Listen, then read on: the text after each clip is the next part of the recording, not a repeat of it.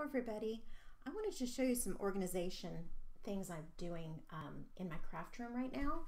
And what happened was I looked up a video or watched a video on organizing your stamps and organizing your ink pads, and then, as always happens, you fall down the rabbit hole and you end up watching video after video and getting all these great ideas. Next thing you know, you're spending 2 days taking on a major project, and that is what happened to me. So because I did a complete purge, a big purge of my craft room, not a complete purge, I kept a lot of stuff, but of my craft room, and kept what I loved, and so I thought this is the time to organize and come up with a system. So Jennifer McGuire was a big influence. There were a few others, but I think this system may have originated with her. I'm not really sure. So what I did was I took all of my ink pads. I had some close to my heart from when I used to be a consultant with them. I have some Fun Stampers Journey now that I'm a coach with them. And I had some Memento, and I think that's it. Oh, and some distress inks. How could I just forget the distress inks?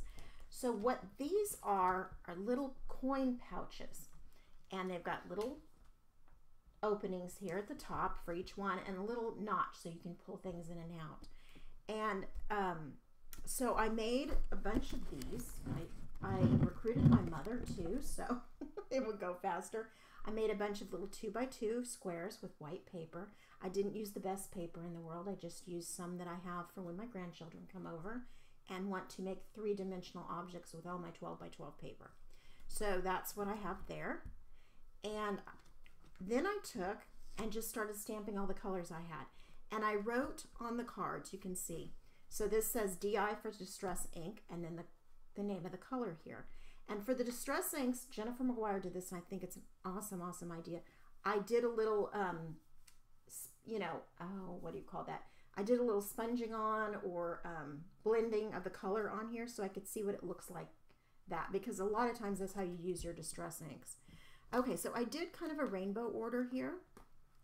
I did my reds first, and you'll notice there are a lot of blanks. So I have a front and back I can use in case the reds expand. I don't want to have to, if I would have put the oranges and then the yellows and just kept going and filling up every spot, when I added another red to my collection, I would have had to move everything.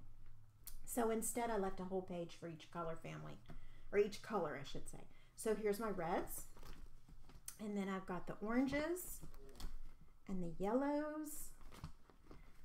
And oh, here's another thing I did. Okay, so my mother has some inks, and she lives in our house. So she has some Memento. MMO is Memento, and she has the little dewdrop. So I put DD for dewdrop. This is my folder, so I guess it's how I would recognize things.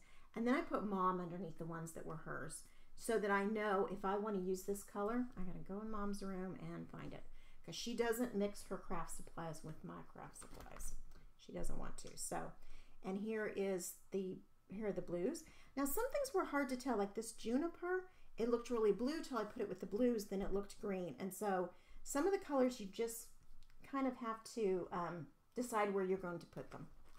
And here are the pinks and the purples and the browns and the grays. Now I did not stamp my blacks, because to me blacks are blacks are blacks. The only reason I would use a different kind of black is depending on what I'm doing. Like the Memento Tuxedo black I'm going to use if I'm using Copics. The regular blacks, if I'm just stamping, then I've got my Fun Stampers Journey black, and I have a close to my heart black. So either of those is fine for that. But I also have the Memento for that very reason, so I can use them with Copics and they don't smear. And then what I did here, and I'm not sure if Jennifer McGuire does this or not, but I took my watercolor markers and my distress markers and kind of made a sheet. And I don't have very many of those, so they're just all on this sheet here. But it's JD is Jane Davenport marker, and then it's the color down below. So I know what the colors look like before I decide to use one. And then distress marker is the other. And I just have a few of those. Okay, then right now they're all in the same notebook, but as things grow and change, I may need to use another binder.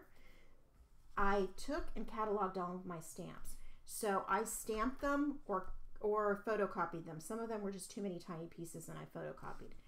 But what I did, so here, this is a SP and Company stamp set that I've had forever, and I really do like the alphabet that comes with it. And it has these little banners. And then you'll see up here, it says banner and alpha, and then die. So there's dies that match these banners. And I want to make sure I know that there's a die set that goes with this. And then under here, this is a Ranger Dilutions stamp set, clearly the right words. Okay? And I have categories. So first is ABC 1, 2, 3 and words. So some stamp sets are in 2 categories because like this Cuddly Salutations, to me it goes with kid stuff and it also goes with words because this, you know, these are sentiments. So these are the other alphabets I have, and those are a few more words I have. And FSJ is Fun Stamper's Journey, and then I have the number for the Fun Stamper's Journey because I'm a coach. I want to make sure that I know how to access that online if I need to. Okay, and let's see and these are all my sentiments. What's the next category is animals and insects. So there's that stamp set again with the animals and the beautiful butterfly stamp sets I have, and that's all I have right now. I've gotten rid of so much stuff. And then this category is baby and children, and I'll just kind of flip through quickly. I'm not going to go, and I didn't worry about if I was getting a really clear image. I just want to be able to look through here and see what I have. These are background stamps. These are celebrations, so like birthday, anniversary, that kind of thing, graduation, whatever. And then I have food and drink because this is how I have my papers organized. These are all the categories I use for my papers. So I wanted to use the same thing for my stamps. And right now I don't have anything in food and drink, but it's there for when I need it. And these are frames and edges, just because and get well. And I have some, but I haven't cataloged them yet. And this is nature. So I have my florals, my trees, my branches, all of that goes in nature. And I have a sheet for transportation and vacation. And I do have a few stamps, but I'm not done with those yet. I ran out of, believe it, I'm sure you're going to understand this when I tell you, I ran out of so many times my label maker tape. I mean, I was making so many labels because I didn't want to use my handwriting here. You know, it can be messy. So I just kept running out of these, and I need to go buy some more before I finish. So winter, spring, summer, and fall are my next categories. For winter, I have Christmas stamps, anything that just looks wintry. And also I'll put the Valentine stamps in there too. And for spring, I have all the Easter stamps. There's going to be Mother's Day. I asked a friend where flying a kite would go. She thought spring, and so did I, so that's where that went. I have a few summer stamps, pool kind of things that I'm going to put in there for summer. And this is fall, it's going to have my Halloween, my Thanksgiving, that kind of thing. Okay, so that's how I did that. And then, so if you're asking yourself, then how do I find the stamps, right? Or the inks. So my inks are in different places. My Fun Stamper's Journey inks are all together by the color family that they're sold in. So they've got different names like Rich Sorbet and Pastels and things like that. And I keep them in those color families. But when I'm looking for a red, I come here, and if I see it's a Fun Stamper's Journey Cranberry Bliss, I know to go to my Fun Stamper's Journey inks to get that. And my distress inks are with my mixed media stuff. And my Dewdrop, the Memento Dewdrop inks and the big mementos are together.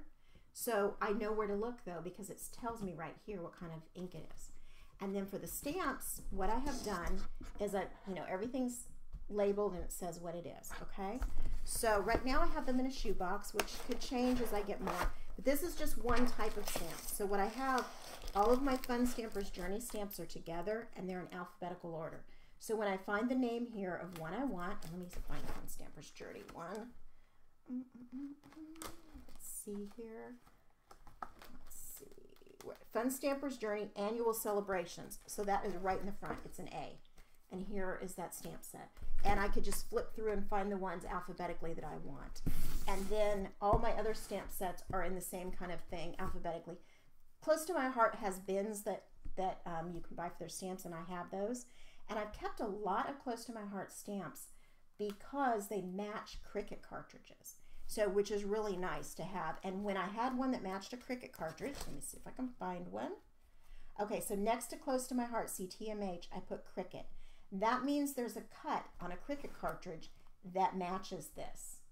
So that's really cool. You can get, you can go in there and know, and on the package, it doesn't show here when I stamped it, but on the package it'll say what size to cut to match the stamp.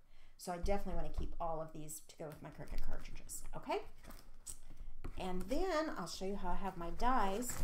I have my dies put in a different box, and they are in the same category as I have in here, except there are no ABC 1, 2, 3 dies. I don't have any. So birthday celebration, holiday seasons, they're all like that. And then I have them in these pouches. And a friend sent me these, and they had 3 rings on the side, and they're by Smeed, number 68195. And they had little rings to go into a binder.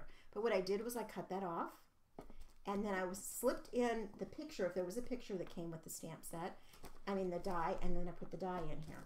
So this one, Spellbinder's Birthday Cake. Okay, then I come to this Fun Stamper's Journey one called To You, and I have stamp written down here, or typed down here, because I know that I have a stamp set that matches that. So that's how that goes. And again, they're, you know, easy to find by category. And if the packaging had a picture, like this has a picture of the stamp set, I put it in here with the die cuts. So that's how I'm doing. And I don't have a whole lot of dies right now. I have a few steel rule, which I haven't decided how I'm going to store those because they're big and thick, but I'll figure something out. So again, this has the manufacturer name and the name of the die. So you can see right there. And that's what I have.